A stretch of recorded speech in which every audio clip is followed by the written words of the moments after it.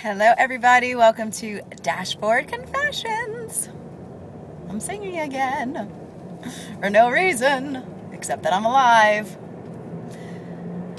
You know, sometimes I'm really dorky. Actually, you talk to my friends, they'd say most of the time, but that's okay. As I've said before, I embrace all of who I am, my perfect imperfections. Or maybe that's not even an imperfection, that's just a trait, I'm a dork. Anyway, I'm on my way to my auditions. I decided to, as I said in the beginning of this year, that I'm just going to give my all, meaning that I'm going to do what makes me happy. I'm going to put my all into everything and then release it, meaning live with love, do what makes me happy, do all these things, and then just let it go. I can't, be attached to how things should be. And I did the same thing with my acting career. I said, all right, I'll submit myself for auditions. I'll do what I can do, and whatever's supposed to happen will happen. And I got a call for an agency to meet with, and then another audition came up. And then as I was getting ready for that one audition, another audition came. So today I feel like a real actor because I'm going to two different auditions, opposite sides of town. Had to bring a change of clothes because one is for an agent and then the other is for a commercial. Exciting.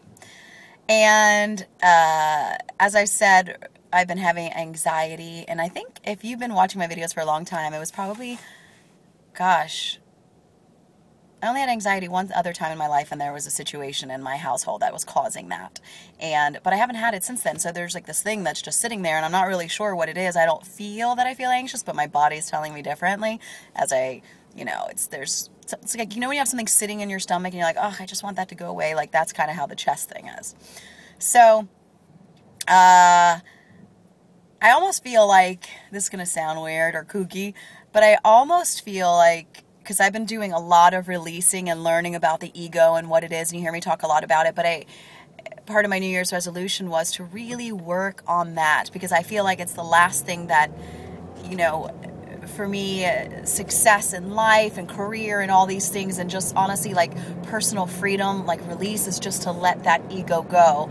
And of course, ego, as I've said, is not like, oh, I'm so great. Ego is anything that's opposite of love, edging God out. That's what it stands for. Anything that is not of God, of love, of universe, whatever you want to call it.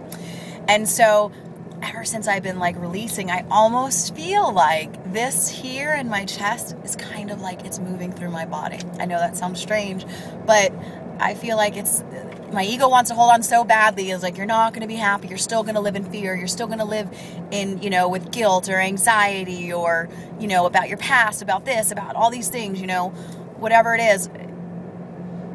But my faith, what I've been saying lately, and it feels so good. I wake up in the morning and all day long I'm going, my faith is bigger than my fear. My faith is bigger than my fear. My faith is bigger than my fear. And even just saying it makes me feel so much better and so much more powerful. And that's what I say to you.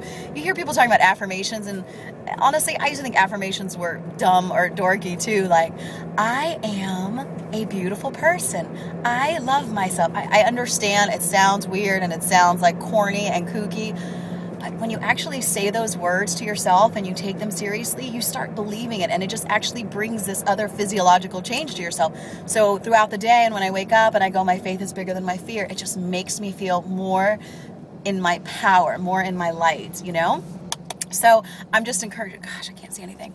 I'm just encouraging you to be in your light, to stand in your light, to stand in your truth, and do whatever it takes. And some of you might say, and I've said this before, or I've written it before, that you can't have faith in your life because of things that have happened in your life. But the thing is that you do have faith. You do. You just have faith in the wrong things. You have faith that your life's going to go wrong. You have faith that nothing's going to work out for you. You have faith in everything negative. So just flip the switch. Turn your faith in a different direction. If none of that's worked for you before, so how about start having faith in yourself? Faith that everything is on your side. Life is on your side. You are on your side. Love is on your side. And it doesn't matter what things have happened to you in the past. The only time that's ever going to limit you is if you choose to allow that to limit you. If you choose to allow those circumstances to take over your life and not make you try and live and do all those things. You are giving the power to the circumstances, not the circumstances. Anyway, I'm getting on the highway now, and I love you all. Thank you for watching Dashboard Confessions. And hopefully, if it will be, I'll have an agent soon. Bye.